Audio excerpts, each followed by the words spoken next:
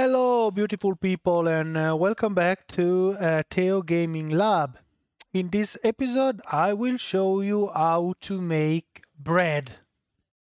Before we start, as usual, if you enjoy the content, like and subscribe for more. It's the best way to support me. Now, let's dig into it.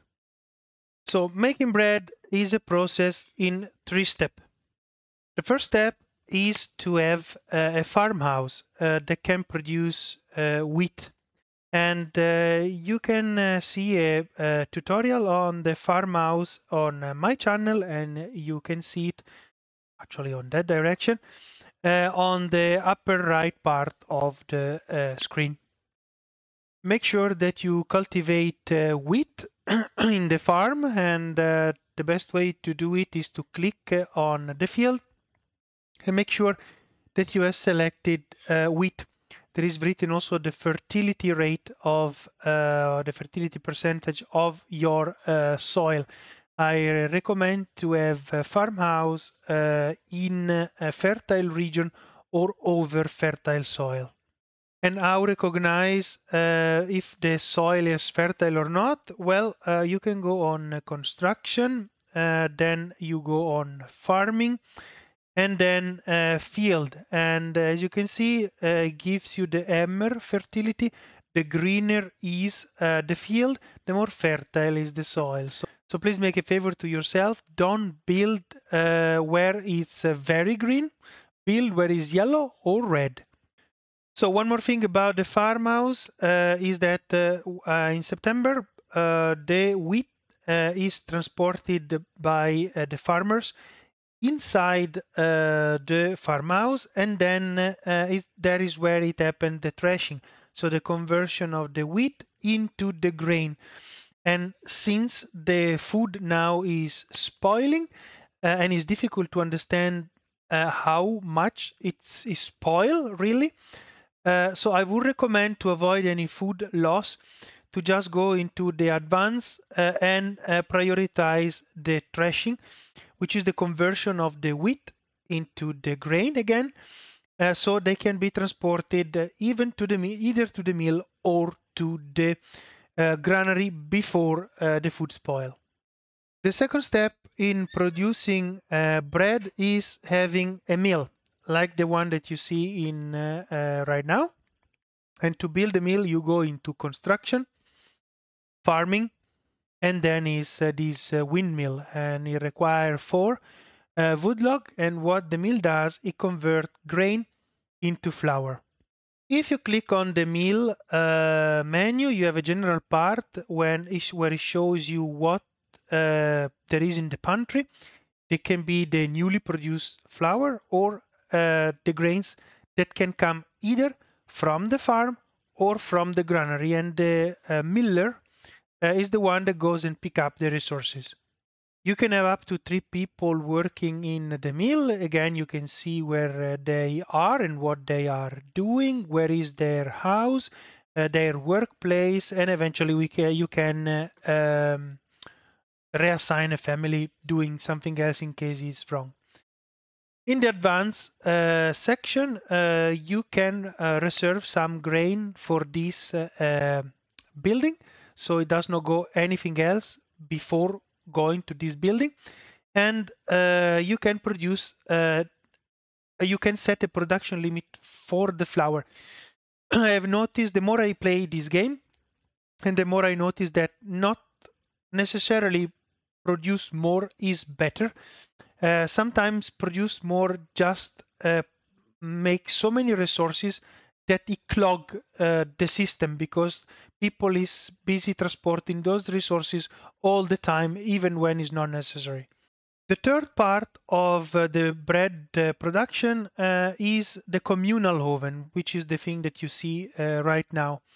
The communal oven or the baker basically goes and fetch the flour, and then each flour give 1 bread. However, if you are in a region that relies heavily on farming, like the current region, there is a better way to produce bread from flour. And which is this way? Well, it's the bakery. So basically it's an extension of your Burgage plot. You can see it right now. So you need to have at least Burgage plot level 2. Plus is not enough. You need to go to the development point and you need to enable the development branch before you can have the bakery. So the development branch bakeries enable the production of bread more efficiently than the communal oven from flour. So currently is one flour gives two bread. And before you have the bakery, you need to unlock the heavy plow. So you need to unlock two development points before you can have the bakery set up. But then you basically have double amount of bread. And how I set those three building in my village. Now there is Don Vittorio that is looking over the situation, so it's better I behave. So while Don Vittorio is visiting the city, I can tell you that I place usually the farm in the least fertile place, while I have all the fields in the greenest area, so that I have the highest percentage of fertile soil. Then, since the grains are basically fetched by the miller, I put the windmill close to the farm, but also to the granary, because they go and fetch the grain from both places. And in regards to the granary, again, is the place where the food spoiled the least. So you want your food stored there as soon as you can. You can, what I would advise, and I will explore this more in the food management video that will come out in short, is to plop dedicated granary that do different things. And now exactly to use those granary, I will show you in that video. So subscribe if you want to see the video on the food management. Then basically the communal oven is close to the mill because it fetch the flour either from the mill or again from the large granary.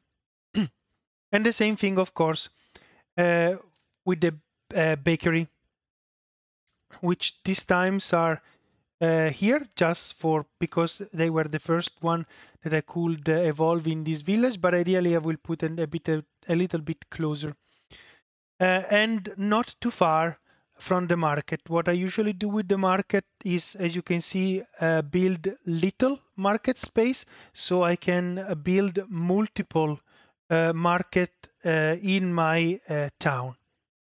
And with this, I think that Don Vittorio is satisfied on the information provided. I hope you enjoy the video and that it will be useful for you. If it is, please drop a like and subscribe for more. This is the best way to support me. And let me know what you think in the comment. If you want, say hello to Don Vittorio. And I hope you see you soon and that you have a great day. Bye, guys.